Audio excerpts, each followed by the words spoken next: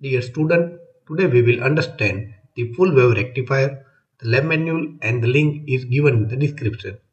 Here, in the lab manual, I have explained about the rectification process and the full wave rectification. So here, you can find the waveform for the full wave rectification where you get output for positive as well as negative half cycle. The center tape transformer is also explained. Kindly read it. Now, if you look here, output for positive half cycle and output for negative half cycle is given. In the negative, the output is positive. So in both cases, we get the positive output.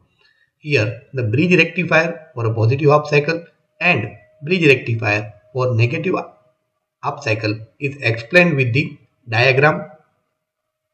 The other case diagram is also given. You should read the procedure very carefully. It will make your experiment very easy. Now, in the output section, you have to submit the output as per your roll number. You should set the parameter like load resistance and frequency, then take the snapshot and put it over here. Now, let us go to the link and open the experiment page. Click on this link. Here you can set your window by doing Ctrl plus and Ctrl minus. So adjust your window. All parameters should be available on the screen.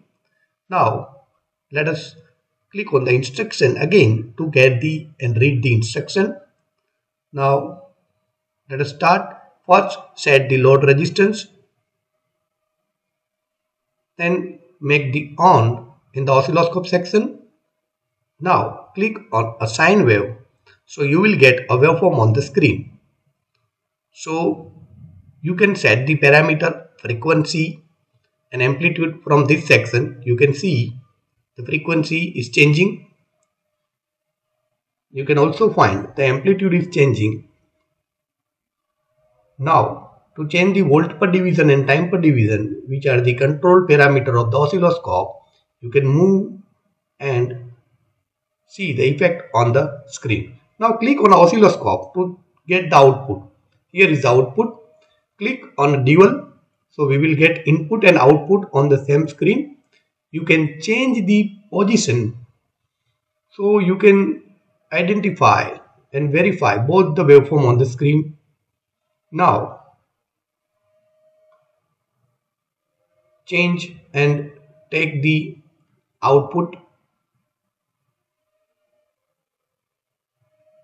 Now take the snapshot and submit it in the lab manual. Here is the snapshot. Now I will put Ctrl V in the lab manual. Yes, below this sentence and then submit it. Thank you. If you have any question, write in comment.